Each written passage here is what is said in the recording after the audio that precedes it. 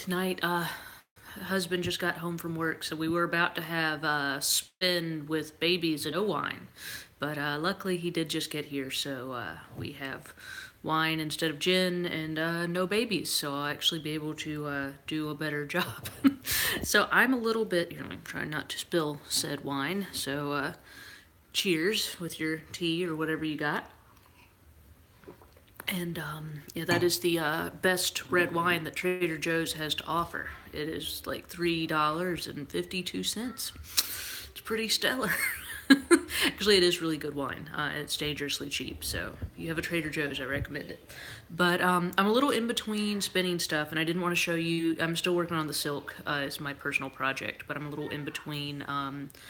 I'm waiting on some fiber to get dyed. It's been so cold and nasty here that all the fiber dyeing is a little slower in the drying process than we would like it to be. So even though I've got like tons of stuff to do for a new collection coming out in February and then wholesale orders, and I'm kind of like sitting here like a lot to do and nothing just too much to spin at the moment. So I am blending things. Let me try to adjust the camera. This is always fun, trying to adjust the camera. Okay, so I usually use my, get my pants straight here. I normally use a drum carder, but for this collection is, the one coming out in February is going to be called Chrysalis and Cocoon. I wanted to do, because it's all about like New Year's, and I'm doing like a whole butterfly cocoon / gemstone action for New Year's, and I wanted to do some rolags. Then I just made these because they reminded me of butterfly cocoons. So this, I figured I would kind of give y'all, instead of using the drum carder and making the art bats, I was going to make some rolags, which these guys, how much do they weigh? They weigh, I have my little scale here, roughly 0.4 ounces each. And like I said, they look like little cocoons. They can also be stored. You'll see them kind of rolled up like so. But anyhow, so this is, you may have seen my other video on this channel called How to Make Your Own Blending Board. And so here it is. It is my homemade, folds in half, kind of ghetto blending board. But I love it, and it gets the job done. And you could also, if you didn't use two street signs, because you're a weirdo like me, you could use a wooden, like a cutting board. And that would probably work even better. I'm trying to get the camera. There we go. So, to use a blending board, I like to do is first you pick out all your colors and stick them in a giant pile over here. So I've got some cool grays. Like I said, I was going for like a cocoon thing. So I've got grays, I got browns. I wanted to have kind of the emerging butterfly. So I've got this cool like coral, which is a dyed merino, and then some blue romney. And then of course the appropriate sparkle. And oh, here it is. Some really pretty, this is kind of a black pearl colored bamboo. And so it's got kind of a different texture. With art bats, I like to do things that kind of all have different textures, because then you see, like I said, when they come together, you've got like the sparkle, you've got the merino, there's all the kind of the shiny stuff's on the inside, so the bamboo and stuff's in there. So then when you're like spinning it this way, like a long draw method, all of the, it's like a surprise, like all the present, all the cool inside is coming out this way. So what you do is this is, the spikes are all going that way. So you pull against the spikes, and it's kind of like painting. So you just want to get a little bit, you don't want to overload the board, and to pull it down. I like to kind of get a good base layer, but then leave some, room for other colors. And like I said, if you have any questions or comments, let me know. I will try to sporadically. Oh, let's see, what's the best wool to start with spinning? I really like, let's see, I have a video on that. You can do merino braids, which you can then pre-draft. This is merino, and it's pre-drafted conveniently into kind of these long strips. And these are nice if you're learning to spin because it's already drafted. So, you're not having to, it's kind of the work's already half done for you. So then it's kind of a matter of like, spinning this ribbon in and then basically connecting one end to the next. So like I said, there's another video on this channel. I think it's called like beginning spinning tips, and I talk about the dyed merino braids would be a good choice, but also just get, like I said, this is some just really basic Corridel, and it's really pretty, and it's kind of lofty.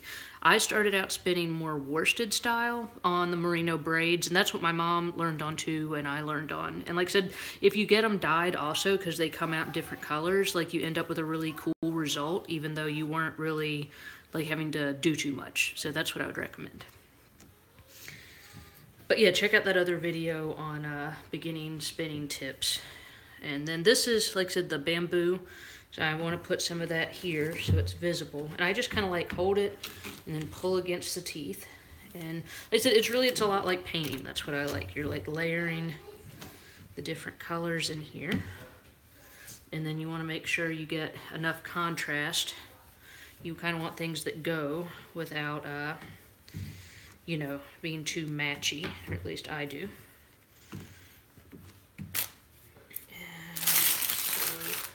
Is the green and purple sparkle.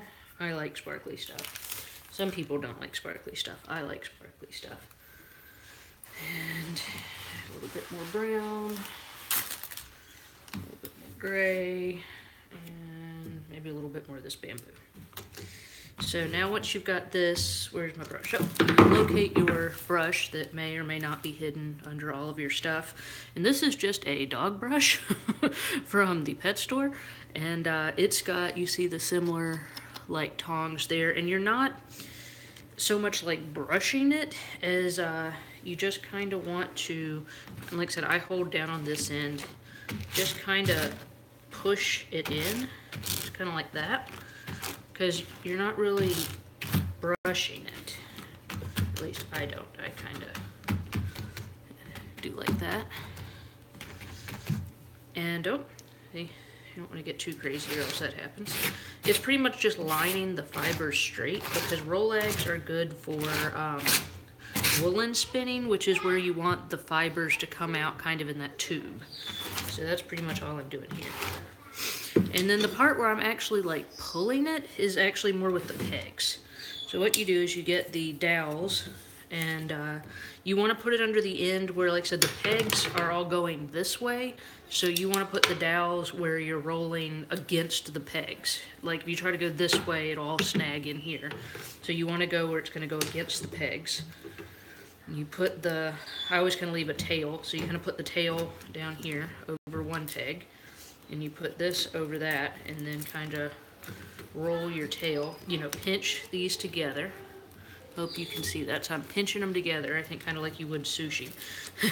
And then I like to put my thumbs kind of here, and then you're pulling back. And this is where, like I said, the combing actually comes into play more when you're pulling back and kind of rolling.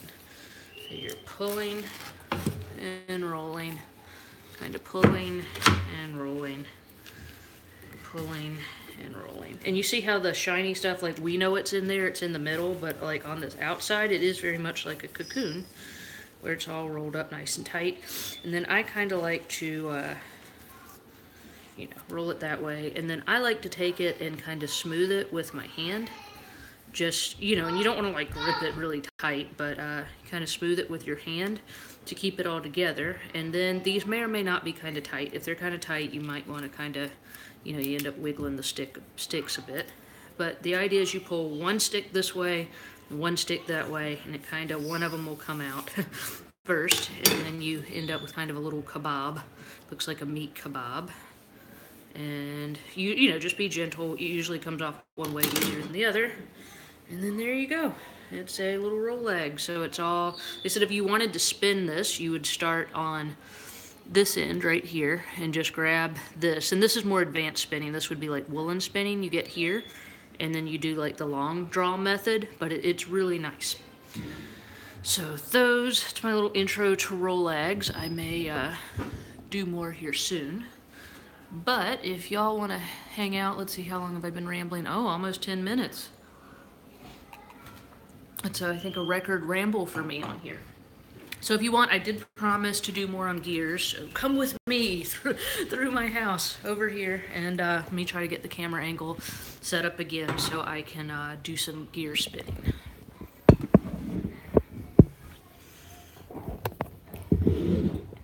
Let's see. This is my spinolution King B, and what I want to show you here is it's got 3 different gears on the back.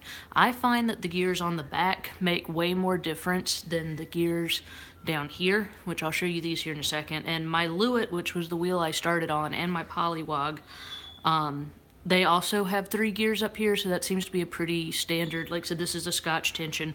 The Lewitt was an Irish tension. It also had 3 gears, but they spun on the actual bobbin.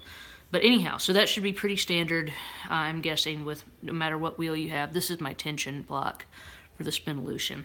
So the general idea is that, and we'll start off, that I've got this on the biggest ratio here. And then down here, I just have it on what I feel like gives it the most power, that I'm the most comfortable with. Let me get a little bit going. This is just some like scrap fiber. The idea is that the bigger the gear is up here, that's going to give you, basically, this will spin fewer times per how many times the big wheel goes around. So let me get this going. And the reason that's important is because the fewer times that the flyer spins, the less twist is going to be getting in here at a time. Here, let me get this where you can see. There you go. Okay, so like I said, this is on the biggest ratio. So if you want to spin, I started out spinning pretty big yarn, but I think it's hard for a lot of people. I think a lot of people actually spin thinner yarn easier than thicker yarn. But if you want to spin something really thick and fluffy, you want to put it on the biggest gear so you're getting less twist. And then, so you're getting less twist in this. So you want to, and you feel it, you get just enough twist to where, you know, it's staying together and it's kind of the size. Hold on, I'm trying to get the camera there. You want to get it where the size is, you know, the puffy size you want. I mean, you can really get, if you're doing thick and thin, like really big. There you go. And you're just letting more fiber feed through. But then let's say you want it to be smaller. I'm going to take it down 1 gear. And I like this one is the middle gear for kind of like DK worsted. And so that's going to, see how you've got more spin here? So that's going to, honestly, I don't usually use the smallest gear. So the middle gear is usually the smallest one I use. And you can get, I mean, you can see it spin a lot. You can get really thin. Hope you can see that. This is really thin just on that middle gear because you're getting a lot more rotation up here, but my feet are still going the same speed. But if you really are wanting to do lace weight, or you've got some like really nice long fiber wool, or if you're doing like cotton or flax or something with like a short staple length, because the shorter the fiber length, the more twist and the faster it's going to have to be to go in here. Or else, you know, like I said, if it's short like cotton or flax, they've got short little fibers. If you're not getting enough twist, like fast twist in that, they're going to come apart. Which isn't what you want. So with lace weight or like short fiber, I've got this on the smallest one now. I don't use the smallest one. And so you can tell on this one, I mean, it's really a different animal when you put it on that smallest gear. My feet have really slowed down. It's a different treadle. But you can see how fast that's spinning. And I mean, this is a pretty, like I said, I'm not even sure what fiber this is. I just grabbed this out of a scrap bag. But, yeah, I mean, I've got a part there. I mean, it's like a thread. So, you know, you get that by, like I said, putting it on the smallest ratio. So I hope that helps. Like I said, I have another video on my channel. And like I said, as far as, what's down here, like I said, this is the King Bee, so it's totally weird. I've just got it on the biggest gear here. And you can, I don't switch the bottom out as much. I'm kind of a creature of habit, so, I like the bottom gears, kind of like how they are, and I just switch out the top. So I hope that's helpful, and I don't know, does anybody have any questions for next week? Spinning or fiber or knitting or I don't know, any other general questions for next week, because if not, it's just going to be whatever it is I'm working on, which by then I will hopefully have a lot more of my fiber for all of my projects. So who knows what we'll be spending next week. But if you have any questions, even if you're watching this later, just drop a comment on this video, and I will try to work it in next week like I did this week. So I hope y'all are all having a good Thursday. And you can probably hear my kids are in the tub upstairs. I thank you, and should probably go make sure there's not water all over the place. So y'all have a good one, and I will talk to you soon.